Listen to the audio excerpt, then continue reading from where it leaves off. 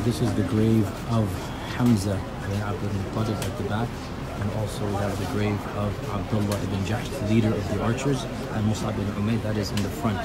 So over here we see the grave of Abdullah ibn Jahsh, that one in the middle, and then this one over here is the grave of Mus'ab ibn Umayr, and then in the back this is the grave of Hamza, the Sayyid of Shuhada. May Allah subhanahu wa ta'ala send his peace and blessings upon all of them. Of course, in the background we have the mountain of Uhud over here. And when you turn around on this way, you will see the Jabal Al-Rumah, the Jabal Al-Aynayn, which is the mountain where the 40 archers they stood and they defended the Muslims, and they defended the Prophet sallallahu alaihi wasallam. The 50 archers, excuse me, and then of course, as we know, 40 of them they went down, and because of what they saw happening in the battlefield, and Allah subhanahu wa ta'ala forgave them, as Allah says, وَلَقَدْ عَفَى اللَّهُ عَنْهُمْ. May Allah subhanahu wa ta'ala grant them and all of us Jannat al-Firdaus. I'm just going to very quickly climb up the mountain to show you how easy it is. Of course, over the course of the last 1,400 years, obviously, this mountain, its size has diminished immensely. We can assume that at least this mountain would be at least 3 to 4 times higher than it is right now, and that is because, as you can tell, everybody goes up and down it, so obviously it's going to be eroded by the people climbing up and down. So we're just going to very quickly climb up this mountain.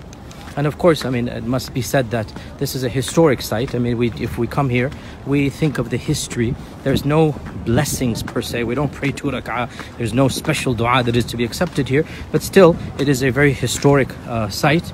And it is a site that we should learn from. And we should think about the morals that the Battle of Uhud teaches us. May Allah subhanahu wa ta'ala unite us with those Sahaba and with the Prophet sallallahu alayhi wa sallam.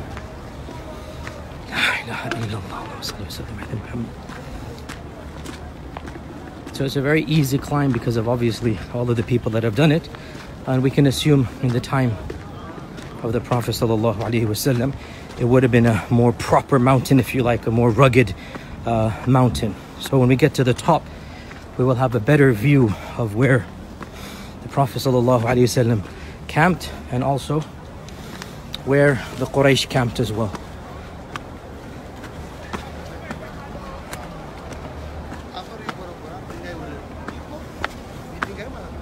So we are now basically at the top. You see how fast that was. I'm at the top of the mountain right now.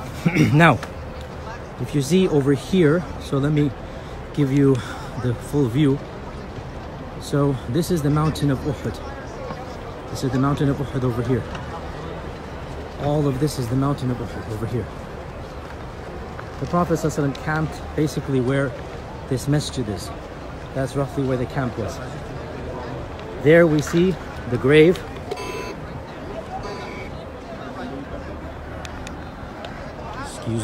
There we see the grave of Hamza radiallahu anhu at the top over there.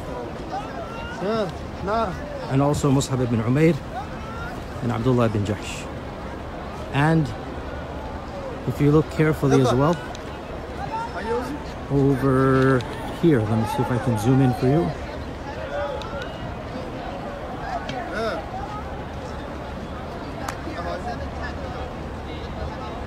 If you look very carefully, you will see over there the crevice that the Prophet ﷺ used. If I can zoom in, excuse me. There we go, okay.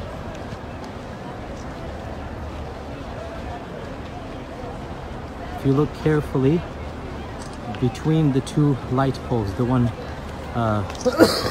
this light pole and this light pole, between these two light poles, you will find that crevice over there. It is that crevice that the Prophet ﷺ stayed in and sought protection from. This is where the Quraysh camped, where the date palms are. This is where the Quraysh camped. And Khalid bin Walid, when he saw the 40 archers flee, he utilized that by basically coming down. Those times this land would have been much more if you like, on inclined than it is now. So this area right now, this is where Khalid would have utilized to go down and behind the mountain, and to then come back from behind the mountain and then launch the surprise attack on the Muslims who are basically here where the mosque is. So where the mosque is, this is where Khalid bin Walid would have attacked from the back. You see the mosque over here.